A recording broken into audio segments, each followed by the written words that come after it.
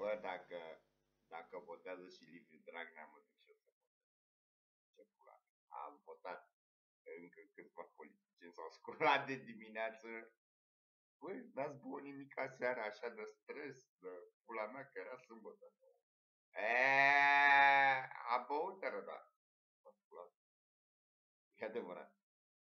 Bă, eu cu ce pula mea să mă duc să votez ca un copil. Cum ca un copil? Am nume de copil? Bă, ai nume de copilit. De copil, piliuță. Bă, piliuță. Cu mare puță.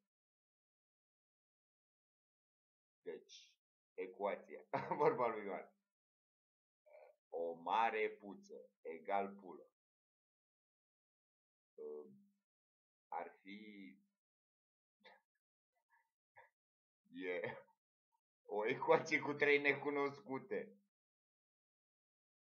Deci o pulă e o necunoscută. Păi trebuie să facem cunoștință atunci.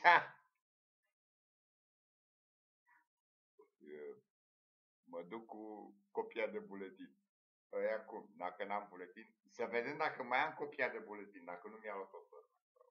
Nu știu ce face cu copia mea de buletin. Cred că mi-o pupă, o bagă sub pernă. Cred că atunci de dragobete îmi bagă aia sub pernă ca să vadă dacă se însoară cu mine. Cred că are masturbări de-astea. Hai să vedem dacă avem copie de buletin.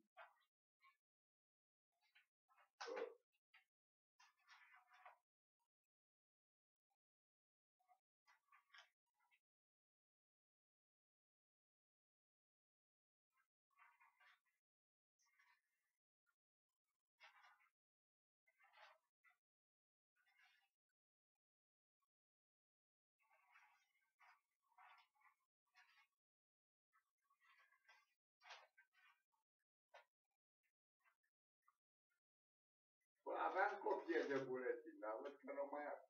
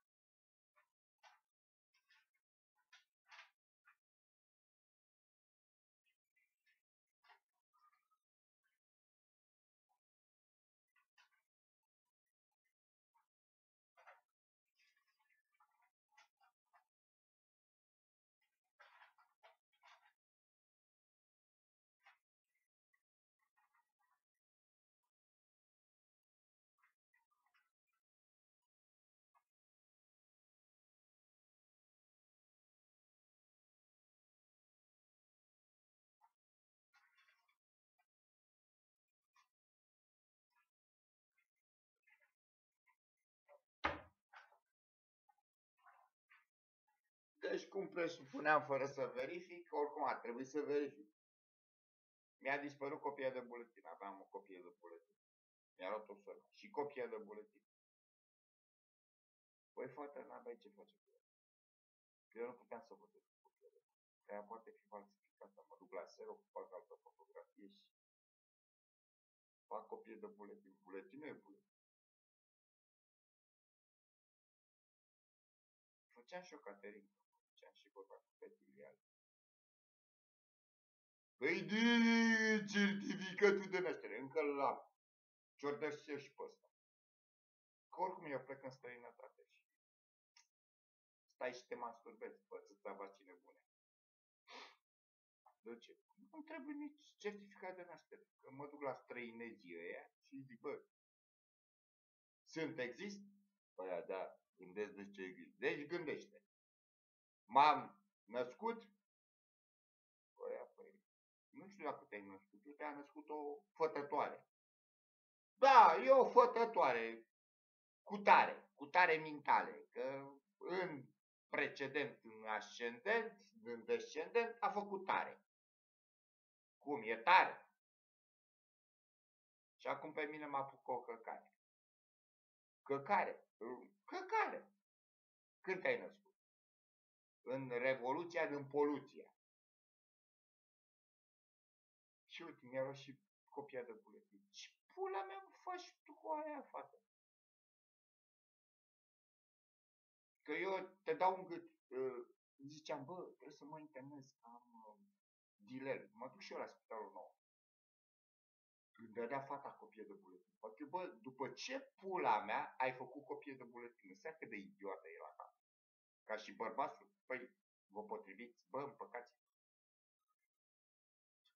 Îmi dădea copie de buletin. Păi, mi-am dat seama. Bă, mi-a dispărut buletinul. Ce s-a întâmplat cu buletinul meu? Am fost eu beat la pe după stradă și tu ai venit după mine și l-ai luat. Eu l-am lăsat pe fotol. L-am luat și îți fac copie de buletin și te duci cu copie de buletin. Păi am zis, bă, aici suntem la spitalul nou, se întâmplă multe lucruri. Se întâmplă să vină unul cu copie de buletin. Nu știu cum o primea pe fată, că venea râzăreață, creață, cu ochii de faianță și nu întreba, bă, are copie de buletin? Oricum m-am dus în sistemul sanitar veterinar, că e veterinar. Chiar e veterinar. Era tot supărat pe mine. Tu ce sunt supărat? Suntem supărați? Toți e supărat. E și soarta supărat. Deci o știa pe soarta supărat. Păi am văzut. Am văzut și n-am crezut. Așa vrea. Zice că e Hard Way Out of Hell de Marilyn Manson. Cred că așa vrea. Și am ocolit, bă, că dacă e deja supărată, că mă vede pe mine, e supărată. De ce? Eu am pulă și nu-i dau pulă. Normal că e supărat. E normal la vârsta ei. Ce vrei?